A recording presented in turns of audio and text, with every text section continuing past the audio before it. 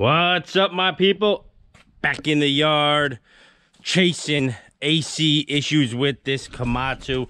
I've chased them. This is the third time I evaporated the system, pumped it down, and it's getting expensive with the 134A. So you start learning how to diagnose a lot better when you start spending the money and doing this over and over and over. I did recharge. I put a new pump on that earlier this season on the KENWORTH, and that is ice cold. So I did that textbook. This one was a little, that was just a compressor. This is just a lot more intricate. So I had to go into the system and really figure out how they work. So I'll walk you through it. Basically, this machine was giving me issues. It would blow cold air, hot air, cold air, hot air, cold air on the gauges. The high side, low side would go up, down, up, down. When I shut them off, high side was way higher than low. They wouldn't equalize, and they should be even when you shut it off. So first things I did, I knew it was blowing cold because gets right ice cold and then it gets hot again. It was building too much pressure. I went and got this air dryer, which did make a little bit of difference. It seemed like it worked for a little bit longer. It would only go about 20 minutes and then start acting up instead of 5 minutes, say. And I started getting a little bit of evaporation out my tube, where the water comes. So obviously it didn't work because there's other issues. So with doing research and the gauges, how they were going up and down, there was a blockage somewhere in the system, which come to figure out it was the expansion valve. And I'll explain what that is. And I got to give a big shout out to FridayParts.com. They knew I was going through some issues with this. They saw some stories on YouTube. Amy got a hold of me again and said, hey, listen, you know, just replace the compressor. We'll send it to you. And so that's what I'm doing to cover bases. I don't think the compressor's bad, but it can over time because I've been pumping this down so many times. I think some of the oil was coming out. So rather than just put the expansion valve in and let it go one season and then have to replace it again, do it right the first time. So she sent me a Denso. FridayParts.com, guys, they send you OEM genuine parts. You got to check them out. I'll put the link in the description. This is the expansion valve I'm talking about. This is the old one, and I'll show you a quick test how you can test this with your mouth, actually, if it was bad or good. Most of these right here are on the firewall of cars, trucks. This thing was up under the bed in the turntable. What a nightmare to get, because you got to replace some 4 O-rings too. O-rings are on the back side of these, but once you find them, I mean, just take your time and do it. So basically, when you shut this down, these 2 gauges should be equal wherever they are. This one was high, this one was low. After the next morning, they were both equal, so it took that much to equalize. So when this shuts off, there's a spring and a thermostat in here, which works back and forth as the temperature changes during the day. And what happens is, if that goes bad, that doesn't know what to do. So it was building pressure, then it would let it out. So it comes in as gas, comes out the backside as liquid. This is your major component of the AC system. So all I do is blow in this. It won't blow through. The new one blows through. So that blows through because it's open and it's equalized. This is broke. So that's a quick test on your expansion valve. If you have it out, just blow in that port. If you can't blow air through there, it's bad. So what we're going to do is tear this down now. I'm going to take this system apart. I'll keep this because I know it's probably good, but I'm going to put the brand new Denzi in. Comes pre-oiled. Make sure that you get one that is pre-oiled. If not, you're going to have to add oil to it. So we're just going to tear this down now. Then we're going to evaporate it pump it down for about an hour till those gauges look right. And then we'll check the leak test for another 45 minutes. If nothing leaks, then we'll throw some Freon in her. See if my problems are fixed, because it is about 90 degrees today on Memorial Day. Had issues with the trailer. I just pulled the equipment this morning out of that one project I'm on. Blew 2 tires on the trailer on the way home. So if you know anybody that is selling a 25-ton T50 triaxle trailer, get a hold of me in my email. I want to buy it. All right, let's get this thing off. We got a little shroud here. This is the AC I'm gonna tackle first. Everything is already pumped down and all the 134A is out. So we don't have to worry about anything spraying us. Get this all loosened and taken care of. This is just looks like a cover to go over that. We got 2 lines there. Then that's gonna come out pretty simple. Good thing it's not the alternator, knock on wood, because that alternator is on the back side all the way down in the front of this motor. Have no clue how I'm ever gonna replace that or get to it. Looks like you almost gotta take the counterweight off. The tight unit. Well, let's get these off and we'll go from there. Well, it looks like this whole unit just come off, just dropped out of the belt. There's gotta be a different way than that. We'll inspect that, because that's gonna be a nightmare to go back in and line the belt up. We gotta get this shroud off. Looks like there's 2 bolts here. Let's do that next. What do we got? 12mm probably. Let's get these off. Got that on here.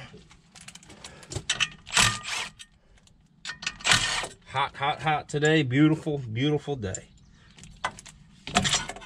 Nice. Got that shroud off. Here's the belt.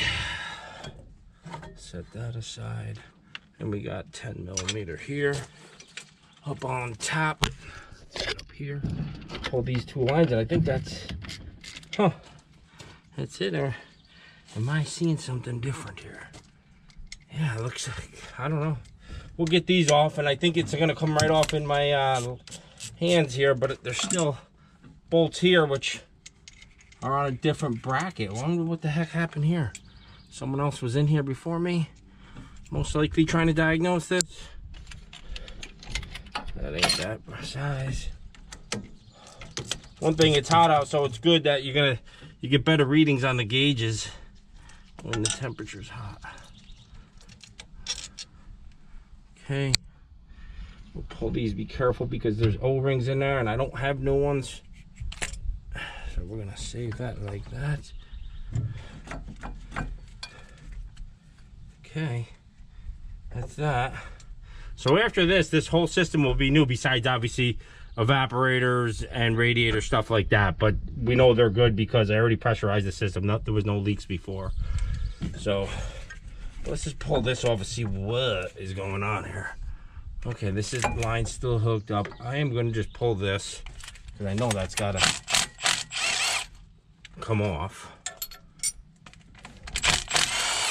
Don't know why it's not attached to nothing. This should be attached to something, looks like. That's weird. Won't know until I get this off.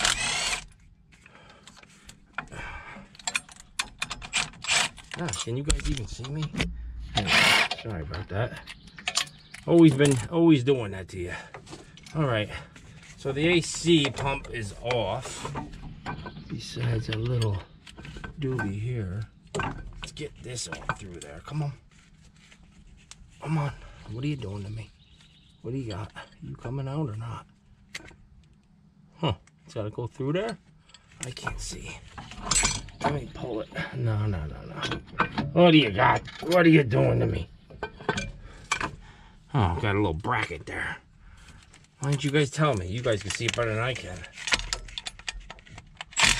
All right. Little bracket for the wire. Let's set that there. All right. There is one AC pump.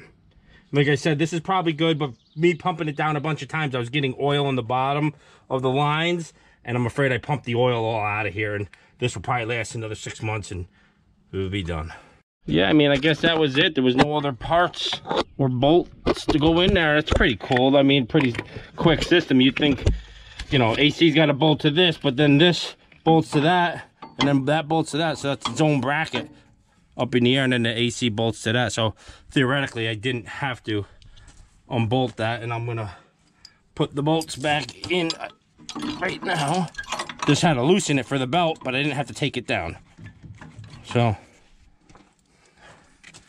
it's good to know. Easy system. Thank you Komatsu.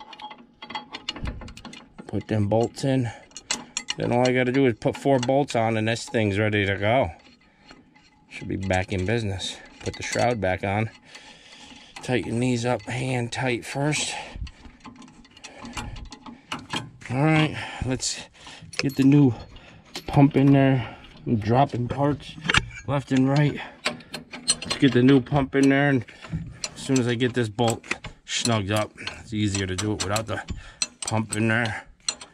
So I put a new motor into the little roller, which I was gonna film that, and then, you know, you get in, it was raining real bad. I did it in the rain the whole day outside in the rocks, you know. And look at that, that's nice, the way they got that mounted, huh? Then all you do is, you gotta do this to loosen or tighten that belt. Just pivots, that's pretty cool.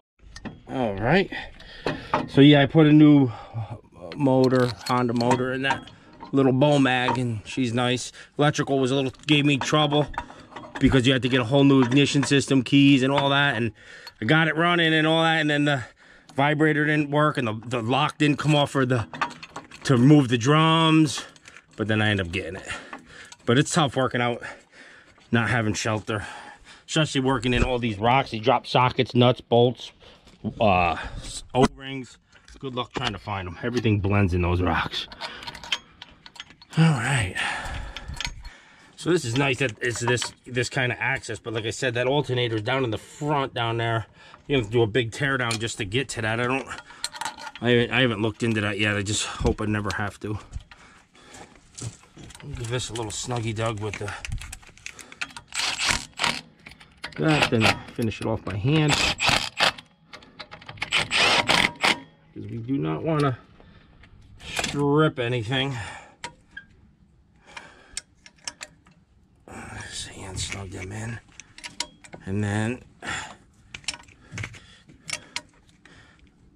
yeah, Denzo. All right, let's get our clip on. AC's all mounted and tight.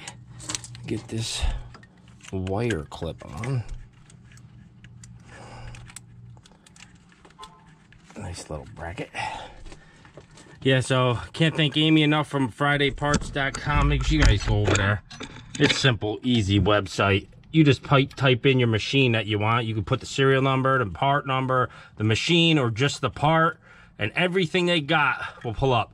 I don't care if it's a lawnmower. Just go ahead and type it in, and it will show you, you know, if there's 150 parts for that machine, like my Kubota skid steer, you know. They're hard to get parts for.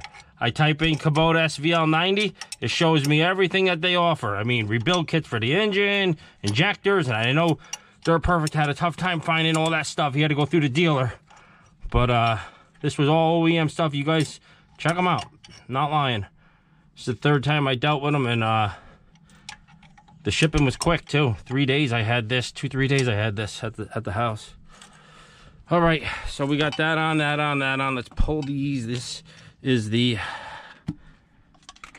oh, drop that down in there. Nice. At least it went to the belly pan. I heard it. Let's focus here. Get this right so we don't break nothing. No O-rings here. I'm gonna just wipe any crud I got on there off, and they should just snap in nice and easy, like so. All right, that was so easy. Yeah, looking nice, looking nice. All right. There we go. We put our 10mm bolts. What do I got here? What's going on here? They're not the bolts. Okay, let me find some different ones. These ones. Bad. I'm trying to rush through this. I don't know why. But, and I'm not like, it's not like I pre-rehearsed or do these every day. So what you see is what you get. You're seeing it the first time I am. You know, putting bolts here isn't a good idea. They drop down in there. Say good night until you get a magnet or remove belly pans. But there's so much things that stuff could get hung up on. The chances to find them are rare. So get yourself a magnet dish, and you'll be good. Tighten these up. You ain't got to go crazy because it is just in aluminum. They got O-rings. This is your high side. This is your low side. You can't screw that up when you go to put these gauges on because they're two different sizes. All right, so here's your high side gauge. They just clip on, you know. Same thing with the low side. Just boom, boom, boom. This is the air dryer that I replaced. These are sight glasses. that you could see and watch the refrigerant run through. Let's go down below and show you what I did there before we start to pump down. I don't know if you're gonna see this. Let me grab a light here. All right, so that's the evaporator way up in. There's 2 lines, and it's got a electronic going to it. The 1 line for reading. That's probably why my AC kept shutting off and have a warning signal, which is good. Komatsu built that in so you don't burn the pump out. Normally you would burn the pump out. Like I said, this has been going on a while. But it's up in there. So this was a skid plate I had to take out here. And you could reach up in there. They made it so you could get it, but it's difficult. And it's difficult in cars too. I mean, they're on the firewall and they're into a tight spot always. All right, everything's tight. Make sure everything is tight. You know what I mean? Before you start drawing it down. Otherwise, you're wasting your time. We're gonna turn this on. I just got it running off my Honda generator. Let this run for about an hour. You gotta open your gauges up, and you will see that draw that down, sucking it out. Open them both wide open, and these gauges will get down to that -1 or 30, whatever you want to say it, -1 or 30. And once it's all the way down there, about 45 minutes to an hour, you can close these off. And once we close those off, we're gonna let it set another hour. And if these start to fade up any which way, it means 2 things. There's either moisture in the system, a blockage in the system, or there's an air leak. So you can't have those gauges move at all after an hour. Once that's done, then we start adding the refrigerant to this line here. We take that off and we hook the bottles right to it. This takes 3 pounds. Or 2.9, so I'll get 4 cans, 4 little cans, 16-ounce cans, and that should be the weight. There's 16 ounces in a pound, so 4 will do it. For my regular subscribers, brand new Honda motor in there, nice and nice. All right, about an hour later, let's check these gauges. We're down to that mark where we need to be. We're gonna let it go a little more, and then we're going to shut these off and let them set and see if they move. I think we're gonna be good. So we got our 4 cans of refrigerant, 12 ounces, 16 ounces in a pound. So you got 12, that's 48. That will give you your 3 pounds. So like I said, I've been dealing with this since I've owned this machine, just adding it in there, and then all of a sudden it would shut off. There'd be a code on the monitor, which like I said is good on Komatsu, because it wouldn't let me over pressurize the system. I've had that where you over pressurize them and just blow a line or wreck the pump, the compressor. So again, this is the first thing I replaced, and that didn't fix it. So if you're running high pressures and it's fluctuating, there's a blockage somewhere. If it's going hot, cold, there's a blockage, which is that evaporator, or not evaporator. Let me get my words right. My expansion valve. The evaporator is actually one of these right here, these condensers. So, and this is the air dryer. Phone call. All right, it's been about 45 minutes and nothing has moved. So everything is pressurized and good. Got my can, you shake it up, got your tea, you screw that all the way down in, and now once you screw that up, refrigerant is gonna suck back into there. Do not open this high side, leave this high side closed. And we're just gonna open this up slowly. You don't wanna fly it open because it's gonna pin. But first we gotta start the machine, turn the AC on, and then we'll come back and we'll purge this. These are self-sealing cans. I had to switch it to my other adapter. They're not like the old cans where you pierce them. So once we get this in there, we open this up. That should allow fluid to go, at least at this point. There we go. There's the air.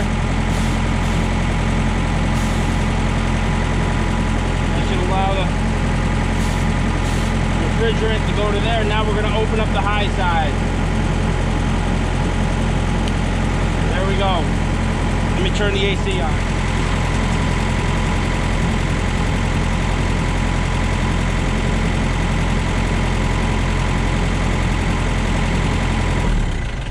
Because of this safety system on this. I gotta throw some refrigerant into this first.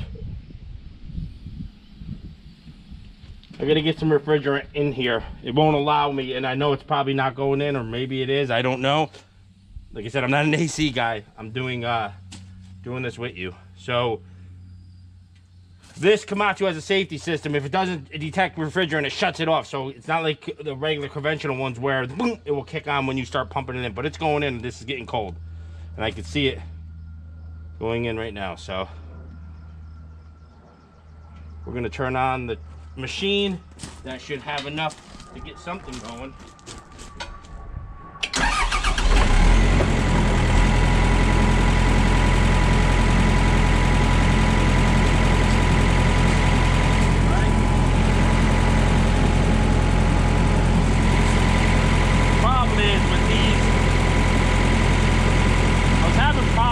This valve before on the Kenworth, and I ended up just going to the conventional way of, you can see it bubbling in, so now I got it set. For some reason the refrigerant's not coming out.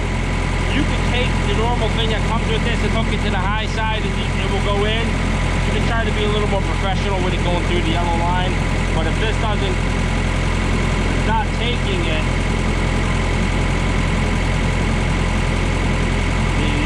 going in now. It's bubbling. You can see the refrigerant going in, and you can see the gauge there, it just kicked on. So we're starting to get it now. See that bubbling? And you do this with your can, 12 o'clock, 3 o'clock, and you can feel the can starting to sweat and get cold. That's how you know it's going in. We're gonna do this 3 times or 4 times. We'll get this in, we'll check a reading, and we'll see if everything's working. You also feel this, and this should be starting to cool off. It does. This one stays warm and hot. Before this was getting super hot, and so was this one. That's how you knew with the blockage. Then these things would fluctuate, and then it would get cold again. But so this is where we're at. I'm gonna do this, and each time I do this, you gotta purge the air out for that quick second. Otherwise, you're putting air into the system, and it's not good to do that. And then we'll take our final readings after we get all 4, and they should work out. Like the last time I did this, it only took 2 cans, and then it would shut off because it was getting too high a pressure because of the blockage. But we'll get her out, and you'll know when these are empty. You'll feel them, and you'll see this will stop bubbling like that. See that refrigerant going in there?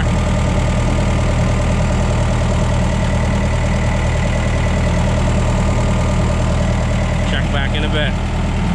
So this is only 1 can down, and it's empty because it's not making the bubbles anymore there. And you see the bubbles going through here? That's nice. It wasn't doing that before. It would do those bubbles like that, the current going through, and then it would go black, and then these would get hot, and then it would go bubbles again, and these would get cold. So that was the blockage to fluctuate. So far so good. It's becoming a fix, which I'm getting very happy. I got 3 more cans to go. We are going to shut this one down. Shut down your high side over here. Okay, or your low side, I mean, low. Shut that down. Then we can unscrew this can here and put the other one in. Once we got everything back in, purge the air out so you get Freon like so. Then open that valve super slow. It's going to spike, and you don't want to spike it. Nice and easy into it, yeah. Then crank it open. She's drinking it nicely.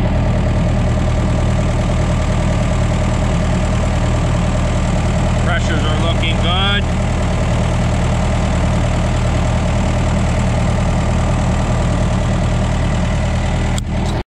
It was going really good, but we got problems. The high side went too high, went into the 400. The only thing I can think of, I got the poundage wrong on here, and I'm putting too much fluid, too much in, or too much 134A in there, which would shut it down. Komatsu told me 3 pounds, like 2.9, but they might be, I gotta triple check that. They might be wrong on that. Might be 1.9, like 2, because when it was at 2 pounds, it was, everything was working. This was ice cold. Now this is hot, and this goes black again. Because it's not kicked on. So something's going on here. And you see what it reads in here. AC control air.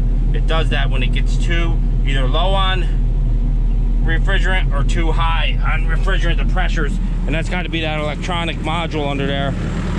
Everything's replaced. I blew air through here. There was no blockages in any piping. I don't know what it is. I think maybe it's just too much refrigerant in it. All right, I got it going back on, and I got these gauges where they need to be. At 85 degrees out right now, it should be about 250 to 270 on the high side, and that's right where I'm at, about 250.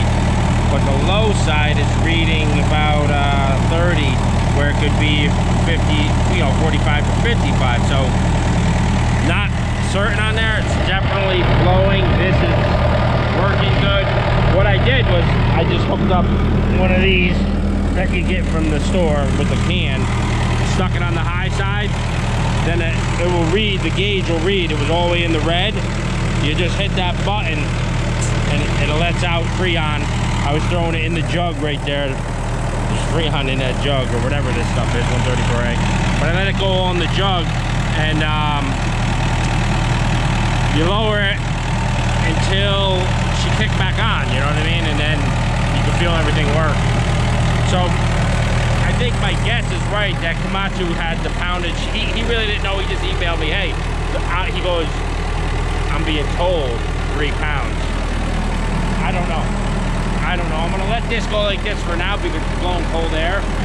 I'm not sure if it's throwing liquid out the bottom yet, but right now we got cold air and it's not fluctuating because the needles aren't even showing it's fluctuating. We got air coming out, but no liquid yet, which we need liquid. So we're gonna shut this door and let it run, see what happens. Maybe I'll track it around. But this is low, I think, on this side. This side's reading good, but it's still cold in that market. This is ice cold, so it's better than it was. I don't know if it's 100%.